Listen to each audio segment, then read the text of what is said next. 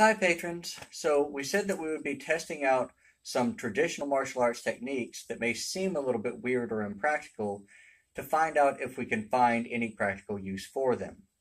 So today I have three traditional techniques from Shaolin Long Fist Kung Fu that I think I found the purpose for. So the first one is probably the most iconic technique out of Shaolin Long Fist. In fact, if you just Google Shaolin Long Fist, you'll get a lot of images of people standing like this. I'll do it for another angle.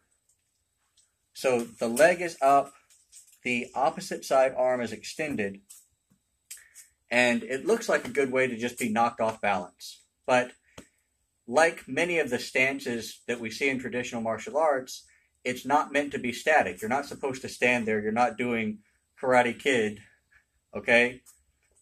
What you're doing here is pushing off with the rear leg, closing the distance, and thrusting the fist out.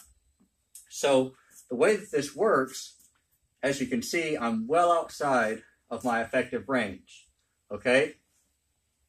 But from a ready stance, and then I use the long fist technique, and I get a lot of power, as you can see, obviously. Now, for comparison, this is my standard, and I'm southpaw, so my standard jab and cross look like this. Okay, that's a jab, and here's a cross, here's a power punch. Now, compare that with the long fist punch. Remember, again, I'm outside of my range. Okay? Because you're basically falling into the punch. It doesn't take a lot of effort for me to do that, and I get a lot of reaction. Now, the second one is very similar to the first. This is going to be, I think it's called climbing the mountain. It's a thrusting punch from a bow stance. Okay, and so with the bow stance, remember, you want to make sure that you don't let the knees go past the toes, and you're extending the leg. So again, you're not meant to stand there like that, because if you just stand here like this, if you're being attacked by more than one person, you're bound to have that knee snapped in half, and that's not a good thing. Okay, but again, if we remember that it's dynamic and not static, then we find ourselves doing the same thing as before, closing the distance, and this time, instead of striking high, as we did with the first technique, which would be a punch to the face or neck, we're going to change levels. So think about the mentality of the other fighter, okay? The other person trying to box you, they're getting ready to hit your face and defend their face, but you're outside of range. They can't hit you, you can't hit them. They think that they're safe. So when you do the bow stance punch, you're dropping the level down to where you would be hitting the solar plexus or the stomach area, an area that they may not be guarding if they're not trained and don't really know what to look for. So, from a ready stance, and again, that didn't take a lot of effort for me. That was just pushing off from my rear leg and striking. Now, the last one is going to be similar again to the first, but in this case, instead of punching with the opposite side arm, we're going to punch with the same side arm. And instead of going sideways, twisting the torso, that extra little bit of torque is adding a little more power. This is going to be more of a jab. But again, we're still closing distance, which I think is really probably where long fist gets its name.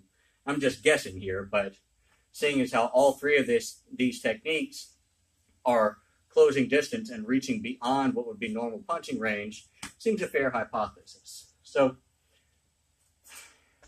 there's my effective range. Now I'm outside of that range. I'm just at the edge of my kicking range. I could catch with a toe kick if I really tried. Okay? On guard, and again, a fair amount of power, probably as much or more than my boxing cross, and I sneak it in there from outside of normal effective range. So that's my theory anyway as to how these techniques should work. Oh, I forgot one more thing, just to show how none of these things are meant to be static. Because remember, you don't want to be caught stuck on one leg. You can do these things in combination too. We'll go with the last one since that's the last one we did, huh? So, you see, you can keep hitting. You don't have to just stand there on one leg. You should change it up and keep it dynamic, keep it moving. So, anyway, like I said, those are my theories as to how these techniques should work. Hopefully, we've all learned something together here today. And if you have any other ideas of techniques that you'd like me to test out, or any suggestions of other ways that these techniques could be used, go ahead and comment. Tell me about it. That's what we're here for. So thank you so much for your patronage. Share my page. Tell your friends about it. We're going to be doing a lot more of this kind of stuff. I've got some Kyushu Jitsu and Aikido stuff coming up soon. So just stay tuned and let's see what we can do together, okay? Thanks.